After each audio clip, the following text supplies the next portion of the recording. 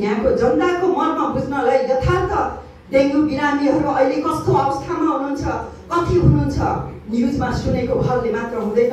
नेपाल यो प्रदेश सरकार मौन रहन सक्दैन। प्रदेश सरकारले प्रत्यक्ष जनताको मनमा बुझ्न, जनताको घर दैलो र जनतासँग समन्वय गर्न, सोध्न, अनुगमन गर्न जानुपर्छ भनेर मुख्यमन्त्रीज्यूले प्रस्तावपछि उहाँले तय गर्नुभएको कार्यक्रम फेरि त्यो कार्यक्रम क्यान्सल गरेर हामीले त्यही मन्त्रालय मार्फतबाट सम्बोधन गर्नुपर्छ भन्ने खालको योजनाहरू तयार भएको थियो। परीक्षण गरेकाहरूमध्ये मात्रै पनि धरानमा 13,500 सङ्क्रमित भएका छन्। र यो अलिक अतिरञ्जित भन्नु होला, यो नियन्त्रणभन्दा बाहिर गइसकेको अवस्था हो र जनस्वास्थ्यको हिसाबले गम्भीर अवस्था हो।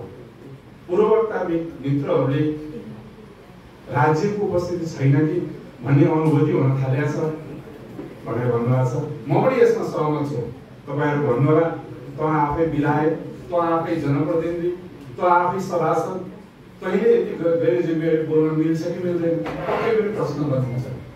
हो, वास्तवमा हाम्रा प्रयत्नहरूमा पनि तपाईँहरूले प्रश्न गर्नै पर्छ। स्वास्थ्यसँग सम्बन्धित विषय लिएर आउनुहुन्छ, ज्ञापन पत्र बुझाउन, अनि मुख्यमन्त्री कार्यालयमा बुझाउनुहुन्छ, अनि बोलाएको पनि छैन, केही पनि छैन।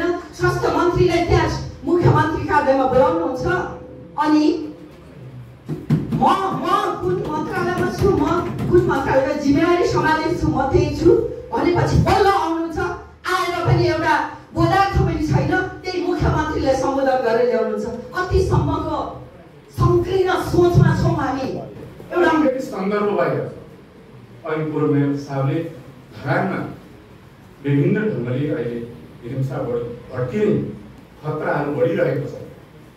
हामी जिम्मेवार भनौँ, सधैँ अगाडि बढेर मात्रै हुँदैन, कहिलेकाहीँ एक कदम अगाडि बढ्दा 2 कदम पछाडि सरेर पनि विन विन सिचुएसन हुने अवस्था हुन्छ। पुस्तौँ पुस्तादेखि सदियौँदेखि मिलेर बसेका हामी बहुजाति, बहुधार्मिक, बहुसांस्कृतिक क्षेत्रका नेपाली जनताहरू अहिले कुनै यो वा त्यो नाममा, कुनै जातिका नाममा, कुनै धर्मका नाममा, कुनै सम्प्रदायका नाममा यसमा हामी उत्तेजक प्रस्तुति हुने भन्दा पनि संयम, धैर्य र सबैलाई सहिष्णुता अपनाउनको लागि सबै जिम्मेवार भएर लागौँ भएको झन्डै 4 महिनामा अलि एकीकृत ढङ्गले एकै ठाउँमा सरकारवाला भेला भएर यहाँ छलफल गरिरहेको छ। यद्यपि योभन्दा अगाडि पनि केही प्रयत्नहरू भएका थिए, तर उपचारको सन्दर्भमा अलि बढी प्रयत्नहरू भए। विशेष गरेर 5वटा वार्ड समितिले, सुनसरी उद्योग वाणिज्य सङ्घले, बिपी कोइराला स्वास्थ्य विज्ञान प्रतिष्ठानले, धरान उपमहानगरपालिका समेतले उपचारका प्रयत्नहरू गरे। यति हुँदाहुँदै पनि धरानमा डेङ्गु झन् बढ्दो अवस्थामा छ। हिजो केही साथीहरूले मलाई सोध्दै हुनुहुन्थ्यो, अब त अलि नियन्त्रण आयो होला नि, स्थिति त्यस्तो छैन। अघि मोटामोटी कुरा आइसकेको छ। यो क्रम बढ्दो छ। केही दिन अगाडिसम्म परीक्षण गरेका मध्ये 72% थियो भने अस्तिको दिन मङ्गलबार त्यो संख्या, त्यो प्रतिशत 76 पुगेको छ। हिजो पनि 73% देखिएको छ र परीक्षण गरेकाहरूमध्ये मात्रै पनि धरानमा 13,500 सङ्क्रमित भएका छन्। र यो अलिक अतिरञ्जित भन्नु होला, यो नियन्त्रणभन्दा बाहिर गइसकेको अवस्था हो र जनस्वास्थ्यको हिसाबले गम्भीर अवस्था हो। पूर्ववक्ता मित्रहरूले राज्यको उपस्थिति छैन कि भन्ने अनुभूति हुन थालेको छ भनेर भन्नुभएको छ। म पनि यसमा सहमत छु। तपाईँहरू भन्नुहोला, त आफै विधायक, त आफै जनप्रतिनिधि, त आफै सभासद, तैँले यति गैर जिम्मेवारी बोल्न मिल्छ कि मिल्दैन, पक्कै पनि प्रश्न गर्नुहुन्छ। हो, वास्तवमा हाम्रा प्रयत्नहरूमा पनि तपाईँहरूले प्रश्न गर्नै पर्छ। तर जब यो समस्या भयो भन्दै गयो, हामीले धरान उपमहानगरपालिकालाई 9 गज चाहिँ आएको होइन।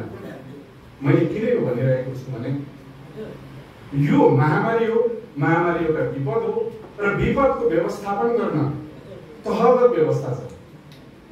पालिका स्तरमा व्यवस्था छ, जिल्लामा व्यवस्था छ, प्रदेशमा छ, सङ्घमा छ। मैले उपमहानगरपालिकामा अनुरोध गरेँ, कार्यपालिकाको बैठक बस्नुहोस्, जिम्मेवार बन्नुहोस्, विपद व्यवस्थापनको बैठक बस्नुहोस्। विपदको बैठक बस्नु बस्दैन थाहा छैन, मैले बुझेसम्म सायद छैन होला। यति भयावह स्थिति हुँदाखेरि यहाँ जिम्मेवारी लिएन। संयन्त्र बनाउनुहोस्, धरानको एउटा मोडल बनाऊ, धरान इपिसेन्टर बन्यो, हब बन्यो। यसले गर्दाखेरि दुःखको कुरा हो, धरानले केही नमाएर काम गर्नुपर्छ। यो कुरा बिपिकेएसएसका पदाधिकारी साथीहरूसँग छलफल गर्यो, उहाँले स्वीकार्नु हो। यदि संयन्त्र बन्यो भने हाम्रो जिम्मेवारी के हुन्छ, हामी आवश्यक साथ सहयोग सहयात्रा सहकार्य गर्न तयार छौँ। नगरपालिकालाई भन्यो, उहाँले हामी गर्छौँ, हुन्छ गर्दै गरौँला, तर जिम्मेवारपूर्ण ढङ्गले।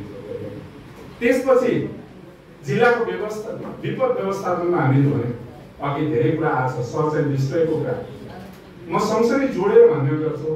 सर्च एन्ड डिस्ट्रोय लार्वा नष्ट गर्ने कुरा हो, तर लामखुट्टेको जीवन चक्रको हिसाबले जुन लामखुट्टेको रूपमा विकास भइसकेको छ त्यसलाई पनि त नष्ट गर्नुपर्छ। त्यसपछि जनचेतना पनि त फैलाउनुपर्छ। अघि डाक्टर भन्नु हो व्यक्ति सुरक्षित हुने कुरा। त्यसपछि बिरामी भएकालाई उपचार पनि त गर्नुपर्छ। महामारी भनिएको छ, तर अहिले पनि एउटा व्यक्ति बिरामी भयो भने 10,000 खर्च गर्नुपर्छ। यो वास्तवमै दुःखको कुरा हो र राज्यको उपस्थिति चाहिन्छ। त्यही भएर प्रदेश सरकारमा अघि हाम्रो पूर्व मेयर साहबले भन्नुभयो प्रदेश सरकार छ कि छैन, वास्तवमा त्यो अनुभूति भएको छ। एक हप्ता त सरकार विहीनै भयो, यो संसारको काहीँ नभएको स्थिति पनि भयो। अब त्यसको जिम्मेवारी हामीले व्यक्तिगत हिसाबले सरासर हिसाबले कति प्रतिशत दिनुपर्छ लिन तयार छौँ।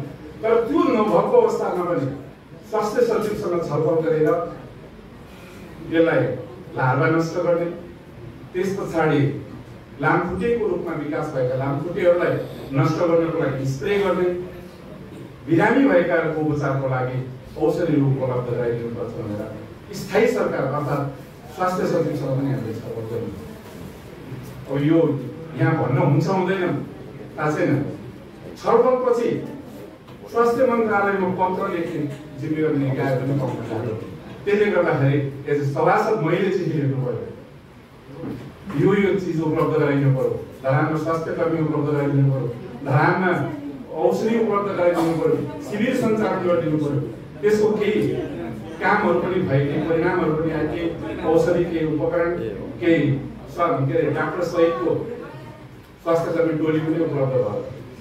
विपद व्यवस्थापन समितिमा यो अवस्था आउँदा धरानलाई जनस्वास्थ्य इमर्जेन्सी आकस्मिक अवस्था घोषणा गरियोस् भनेर प्रस्ताव लग्यो। यो निर्णय पनि भयो। त्यसलाई सङ्घीय सरकार र प्रदेश सरकारमा सिफारिस गरेको छ। त्यसपछि हामीले भदौ 1 गते माननीय स्वास्थ्य मन्त्री यही हुनुहुन्छ, माननीय मुख्यमन्त्रीज्यू, स्वास्थ्य मन्त्रीज्यूलाई एकै ठाउँमा राखेर यस क्षेत्रका सभासदहरूले छलफल गर्यो। धरानको कुरामा तपाईँहरूले संवेदनशील बनिदिनु पर्यो। हामी जनप्रतिनिधि हौँ भन्न पनि अप्ठ्यारो भइसक्यो भन्दाखेरि सायद मलाई लाग्छ त्यसपछि भोलिपल्ट भदौ 2 गते पनि राजनीतिक दल र जनप्रतिनिधिहरूको छलफल भएको थियो। प्रदेशको विपद व्यवस्थापन समितिको बैठक बस्यो र केही स्प्रे गर्ने सामानहरू प्राप्त भएको छ, हुने कुरा निर्णय गर्नुभएको छ। त्यो प्रक्रिया चाँडै पुरा हुन्छ भन्नु छ केही औषध। तर यो पर्याप्त छ, यो गर्यो त्यो गर्यो भनेको होइन, मैले भन्न खोजेको होइन, यो पर्याप्त छैन। त्यस कारणले गर्दाखेरि अब के गर्ने, यी त सबै गुनासा भयो, यो भयो, त्यो सबैलाई थाहा छ। त्यस कारणले गर्दा हामीले गर्ने कुरा पहिलो कुरा त जसको जिम्मेवारी हो त्यसले जिम्मेवारी पुरा गर्नुपर्छ अहिले पनि, अथवा अहिले पनि नगरको विपद व्यवस्थापनको बैठक नबस्नु, यस सम्बन्धी संयन्त्र नबनाउनु पक्कै पनि धरानी जनताप्रतिको अन्याय हो। दोस्रो कुरा यो भइसकेपछि जुन जिल्ला विपद व्यवस्थापन समितिले जनस्वास्थ्य आकस्मिक अवस्था घोषणा गर्नको लागि, इमर्जेन्सी घोषणा गर्नको लागि प्रस्ताव गरिएको छ, यो सङ्घीय सरकारले गर्नुपर्छ। यसमा सायद माननीय शिक्षा विज्ञान तथा प्रविधि मन्त्रीज्यूलाई यो अवस्था आएपछि धेरैपल्ट धरानबाट घस्दै मध्येमा म पनि पर्छु होला। पटक पटक मैले उहाँलाई के गर्न सकिन्छ लौ न भनेर भनेको छु र जिल्ला विपद व्यवस्थापन समितिले गरेको निर्णय र यहाँको अवस्था पनि जानकारी गराएको छु। र यहाँ प्रश्न उठ्न सक्छ यसले के हुन्छ, जाबो लामखुट्टे त्यो उठ्ने कुरा छ। योभन्दा अगाडि के अरे कोभिड भाइरस पनि त जाबो भाइरसै थियो नि त। संसारमा कोरोनाको ज्यान लिएन त्यो भाइरसले, जाबो नै हो नि। त्यसले गर्दाखेरि यसलाई जाबो भन्दा भन्दै धरानमा सङ्क्रमितहरूमध्ये 12 जनाको ज्यान गइसकेको छ। के चान्सुने कुरा हो? पशु चौपायो जनता। अनि धरानका 1/3 भन्दा बढी जनता सङ्क्रमित छन्। झट्टै हेर्दा यो हामीलाई लाग्न सक्छ कोही भाइरल जस्तो हो, ज्वरो आउँछ, यसो बिरामी हुन्छ, तर त्यस्तो अवस्थामा पनि छैन। बिरामी भइसकेपछि कैयौँ दिन हप्तौँ दिनसम्म आफ्नो कार्यक्षेत्रमा फर्किने अवस्था हुँदैन। साइड इफेक्ट चाहिँ विभिन्न बिरामीहरू परेको अवस्था छ। त्यसले गर्दाखेरि गम्भीर हुनको लागि यो इमर्जेन्सी आवश्यक छ, जसले तिनै तहको सरकार, यहाँ रहेका सङ्घीय सरकार, प्रदेश सरकारका निकायहरू, अन्य विकास साझेदार संस्थाहरू एक्टिभ भएर काम गर्न बाध्य हुन्छ, समन्वयात्मक प्रयत्न हुन्छ।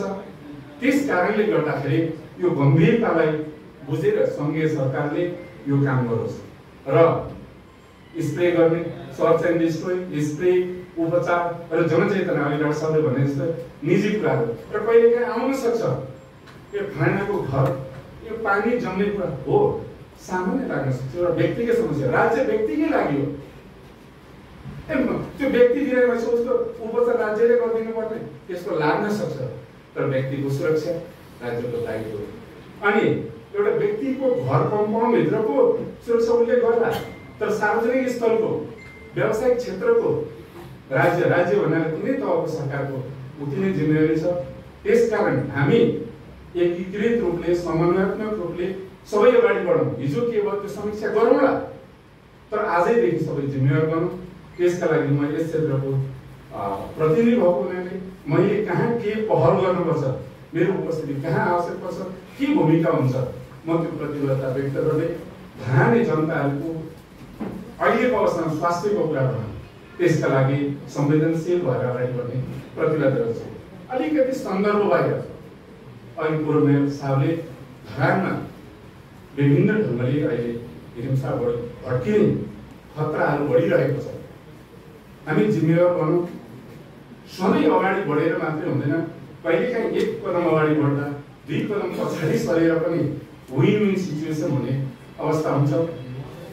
पुस्तौँ पुस्तादेखि, सदियौँदेखि मिलेर बसेका हामी बहुजाति, बहुधार्मिक, बहुसांस्कृतिक क्षेत्रका नेपाली जनताहरू अहिले कुनै यो वा त्यो नाममा, कुनै जातिका नाममा, कुनै धर्मका नाममा, कुनै सम्प्रदायका नाममा, यसमा हामी उत्तेजक प्रस्तुति हुने भन्दा पनि संयम, धैर्य र सबैलाई सहिष्णुता अपनाउनको लागि सबै जिम्मेवार भएर लागौँ भन्दै यो अवसर प्रदान गर्ने सुनसरी उद्योग वाणिज्य संघलाई हार्दिक धन्यवाद दिन्छु। हस्, धन्यवाद। कार्यक्रमका अध्यक्षज्यू, यस कार्यक्रमका प्रमुख अतिथि, जलसफा नेपाल सङ्घीय परिषद अध्यक्ष तथा शिक्षा तथा विज्ञान मन्त्री अशोक राईज्यू, त्यसै गरी प्रदेश मान्यज्यूहरू र देशमा आसीन विभिन्न तह र तबकामा अतिथि आसन ग्रहण गर्नुहुने अतिथिज्यूहरू, त्यसै गरी सम्पूर्ण धरानवासी उपस्थित दाजुभाइ तथा दिदीबहिनीहरू, मैले यहाँ धरानको विषयमा मैले कुरा राख्नुपर्दा हाम्रो पूर्व वक्ता सर्वदलीय प्रतिनिधित्व गरेर जो उहाँले राख्नु भएको थियो कुरा, उहाँको विषयबाट म मेरो विषयवस्तु अगाडि बढाउन चाहन्छु। कहीँ कतै हामीमा काम गर्दै जाने क्रममा कसैलाई व्यवस्था गरेर अथवा कसैलाई चाहिँ सम्बन्धित निकाय कुन हो के हो भन्ने कुरा हामी कहीँ कतै छुट्दैछौँ र खालि आरोप प्रत्यारोपको भरमा मात्र हाम्रो यो सिङ्गो धरानवासी जनताको स्वास्थ्यसँग कतै खेलबाड त गर्दै छैनौँ। मलाई यो प्रश्न सुरुमै राख्न मन लाग्यो, किनभने जब सर्वपक्षीय डेङ्गुको धरानको चाहिँ डेङ्गु महामारीको समस्या लिएर आउनुभयो, उहाँहरूलाई मेरो व्यक्तिगत तर्फबाट र मन्त्रालयकै तर्फबाट हार्दिक स्वागत योग्य थियो। यहाँको वास्तविक वस्तुस्थिति आएर अनुगमन गर्न हामीले सकेका थिएनौँ, त्यसमा आउनुभयो, त्यसको लागि एकदमै खुसीको कुरा थियो। तर जुन मुख्यमन्त्री कार्यालयमा जसरी सम्बोधन गरेर आउनुभएको थियो त्यही पेपर पदार्थ हो या हामीले यसरी चाहिँ मुख्यमन्त्री कार्यालयमा विशेष गरेर स्वास्थ्यसँग सम्बन्धित डेङ्गुसँग सम्बन्धित विषय लिएर आयौँ भन्ने चाहिँ एउटा पदार्थ भनेर पनि लेख्नु भएको थिएन, जानकारीसम्म गराउनु भएको होला भन्ने मलाई लाग्यो। तर आज उहाँले कुरा राखिराख्नु हुँदाखेरि कहीँ कतै यो स्वास्थ्य मन्त्रालय एउटा पुरुषको चेयर, मतलब त्यो चेयरमा यदि पुरुष बसेको थियो भने त्यो सम्बोधनमा त्यस्तो हेचेक्राएर हिचकिच्याउनु पर्ने अवस्था थिएन। म त्यो राख्न चाहन्छु, किनभने सबै यहाँ धरानको सर्वदलीय जनता सर्वपक्षलाई पनि थाहा हुनुपर्छ कि त्योभन्दा अगाडि सोमबार मैले 26 गते पद भारी गरेँ, 27, 28, 29, 30 गते हामी यहाँ आउनको लागि रेड क्रस सोसाइटी मार्फत कार्यक्रम मुख्यमन्त्रीज्यूले नै तय गर्नुभएको थियो।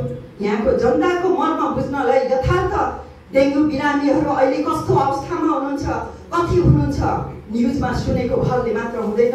नेपाल यो प्रदेश सरकार मौन रहन सक्दैन। प्रदेश सरकारले प्रत्यक्ष जनताको मर्म बुझ्न, जनताको घर दैलो र जनतासँग समन्वय गर्न, सोध्न, अनुगमन गर्न जानुपर्छ भनेर मुख्यमन्त्रीज्यूले प्रस्तावपछि उहाँले तय गर्नुभएको कार्यक्रम फेरि त्यो कार्यक्रम क्यान्सल गरेर हामीले त्यही मन्त्रालय मार्फतबाट सम्बोधन गर्नुपर्छ भन्ने खालको योजनाहरू तयार भएको थियो। त्यो यहाँबाट जसरी सर्वदलीय तपाईँहरूको उपस्थितिभन्दा अगाडिको कुरा त्यो सबैलाई जानकारी नै छ। म के भन्न चाहन्छु भने हामी गर्न के खोज्दैछौँ, हामी चाहिँ मिडियाबाजी भएर हाइलाइट हुन मात्र हाम्रो जिम्मेवारी होइन। सर्वदलीय सबै जनताको मर्म बुझ्नलाई आरोप प्रत्यारोप मात्र लाएर बसेर पानी माथिको बानी बन्न कोही पनि सक्दैन। त्यसमाथि प्रदेश सरकार जिम्मेवारी हुनुपर्छ। प्रदेश सरकार अघि धेरै पूर्व वक्ताज्यूहरूले राखिसक्नु भएको छ, मैले सुनिरहेछु। मेरो पद भारी हुनुभन्दा अगाडि पनि प्रदेश सरकारले यहाँ 15 सयको चतारा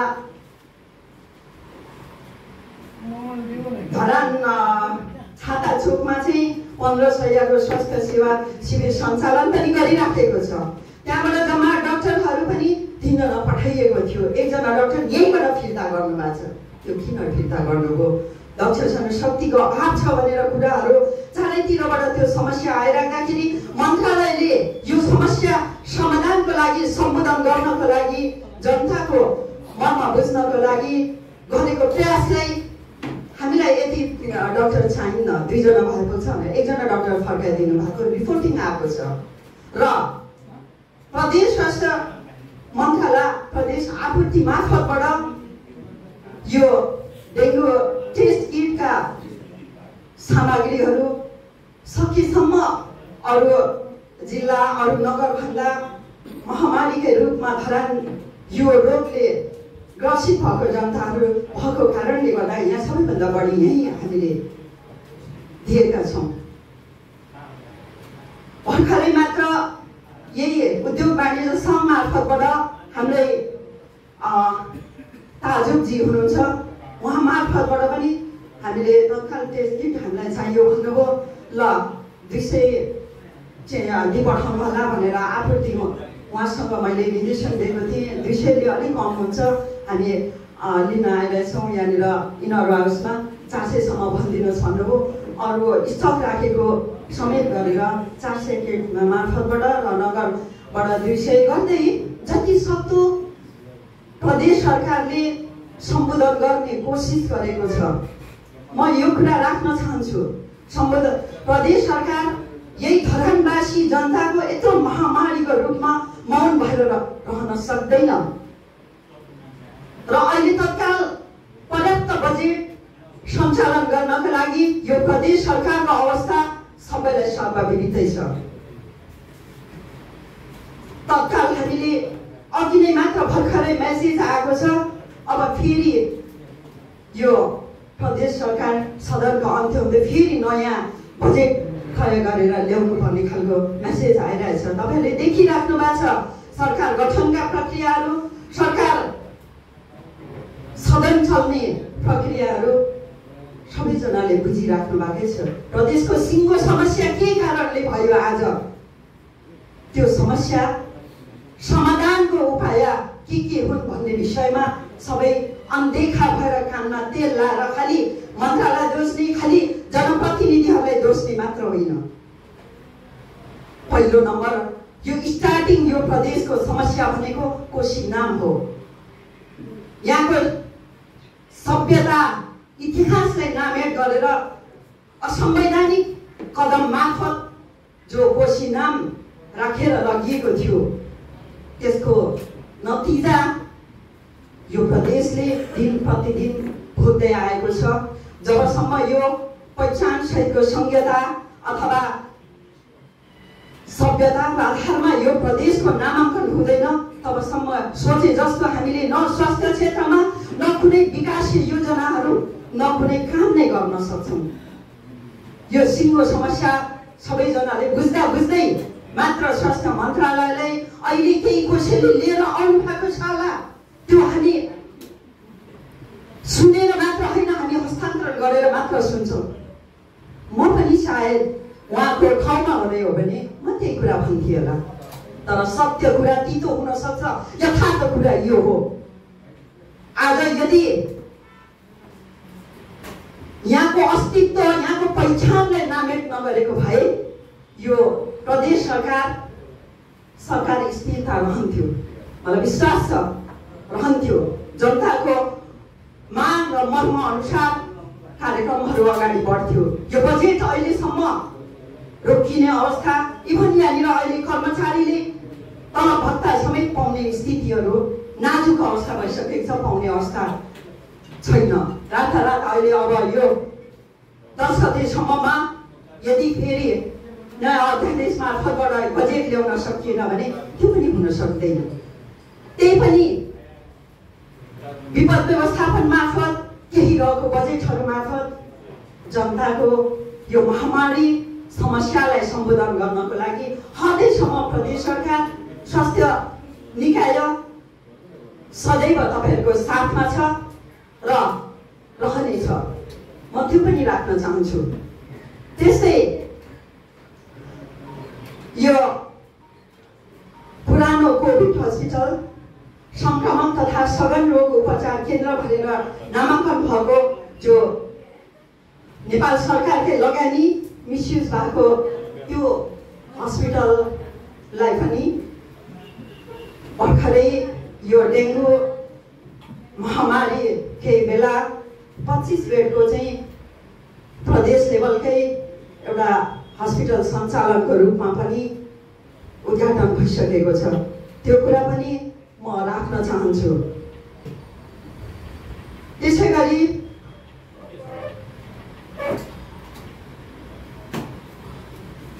गरी यो विपद व्यवस्थापनका कुराहरू विभिन्न प्रदेश स्वास्थ्य मन्त्रालय मार्फतबाट गर्नुपर्ने दायित्व अथवा जिम्मेवारीबाट वञ्चित हुने छैन। प्रदेश स्वास्थ्य मन्त्रालय मौन रहनेवाला छैन। यो कुरामा तपाईहरुलाई म विश्वास दिलाउँदै अहिले तत्कालको अवस्थामा हामीले तपाईहरुबाट आएको कुरा के दिन सक्छौं। मैले अघि भने विपद व्यवस्थापन मार्फतबाट केही भएको बजेटबाट तत्कालै निशुल्क औषधिहरू अथवा डेंगु महामारी बिरामीहरूलाई चाहिँ औषधि उपलब्ध गराउन कति सकिन्छ, आज कति छ कुनै ठाउँमा मैले अलि अनुगमन गरेको छु। अनुगमन गर्दाखेरि मैले यहाँ पुरानो हस्पिटल जुन तल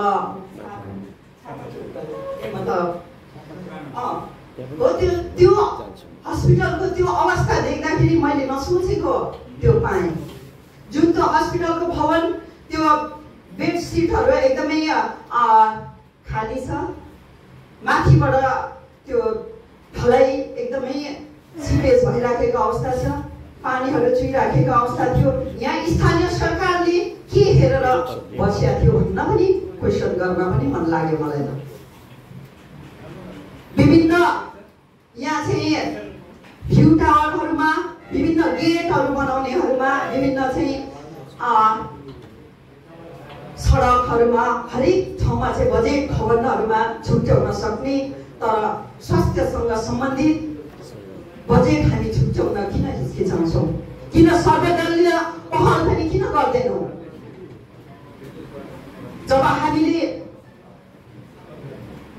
जब नेपाली जनतालाई स्वास्थ्य र शिक्षामा निशुल्क रूपमा हामी सेवा सुविधा पाउन सक्दैनौँ तबसम्म समस्या यथावत रहने हो। तर निशुल्क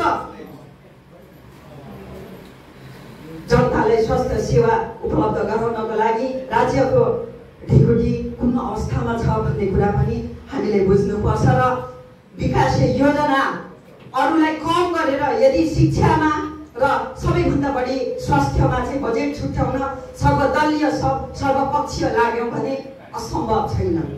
तर विडम्बना एकजना स्वास्थ्य मन्त्रीले प्रदेश स्वास्थ्य मन्त्रीले त्यो प्रस्ताव लाँदैमा कार्यान्वयन हुनेवाला केही पनि छैन। धेरैजनाको माग आउँछ स्वास्थ्यसँग सम्बन्धित भौतिक पूर्वाधार मन्त्रालयमा पनि यस्ता स्वास्थ्य भवनहरू माग गर्नुपर्छ। सौमा पर्याप्त बजेट छ, स्थानीय सरकारमा पर्याप्त बजेट छ, तर प्रदेश सरकार 9% को भरले चल्नु परेको छ। त्यो सबैलाई थाहा नै छ। त्यही पनि प्रदेश सरकारले सकेसम्म सबैलाई सम्बोधन गर्नको लागि पहल गरेको छ। त्यसमा कहीँ कतै काम नगर्नेको गल्ती हुँदैन, गर्नेकै हुन्छ। तर त्यसमा केही कमी कमजोरी गल्ती भयो भने तपाईहरु जनता सबैजना तपाईहरुको मन्त्रालय हो। यो आज स्वास्थ्य मन्त्रालयमा जो बस्छ चेयरमा उसको मात्र होइन, तपाईहरुको सल्लाह सुझावले स्वास्थ्य मन्त्रालयले तपाईहरुको समस्यालाई सम्बोधन गर्नेछ। तपाईहरुको सिङ्गो यो प्रदेशको जनताको स्वास्थ्य मन्त्रालय हो। त्यो कुरा समेत पनि मैले तपाईहरुलाई राख्दै बाँकी फेरि पनि म सर्वदलीय धराने राजनीतिक दलका साथीहरूलाई म के भन्न चाहन्छु भने स्वास्थ्यसँग सम्बन्धित विषय लिएर आउनुहुन्छ, ज्ञापन पत्र बुझाउन अनि मुख्यमन्त्री कार्यालयमा बुझाउनुहुन्छ अनि बोलाएको पनि छैन, केही पनि छैन। स्वास्थ्य मन्त्रीलाई त्यहाँ मुख्यमन्त्री कार्यालयमा बोलाउनुहुन्छ अनि म कुन मन्त्रालयमा छु, म कुन मन्त्रालयमा जिम्मेवारी सम्हालेको छु, म त्यही छु भनेपछि बल्ल आउनुहुन्छ। आएर पनि एउटा बोलाएको पनि छैन, त्यही मुख्यमन्त्रीलाई सम्बोधन गरेर ल्याउनुहुन्छ। कतिसम्मको संकीर्ण सोचमा छौँ हामी? एउटा महिलाले सम्हालेको मन्त्रालयलाई स्वास्थ्य मन्त्री भनेर सम्बोधन गर्नसम्म हामी सक्दैनौँ। यो जबसम्म यो मानसिकताबाट ग्रसित हुन्छौँ तबसम्म न त विकासका कुरा न त सोचे जस्तै हरेक कुरामा हामीले काम गर्न सक्छौँ न के। यो बोल्दै गर्दाखेरि कतै जवाब यो हाजिरी जवाब खेलेका छैनौँ, तर मलाई लागेको कुरा कतै बिर्सिन्थ्यो होला। तर सर्वदलीय प्रतिनिधिज्यूले जो कुरा सम्झाउनु भयो, मलाई राख्ने मौका दिनुभयो, तपाईँलाई हार्दिक धन्यवाद पनि दिँदै मेरो भनाइ यही अन्त गर्न चाहन्छु। जय लिङ्गन, जय किरात, सेवा हो।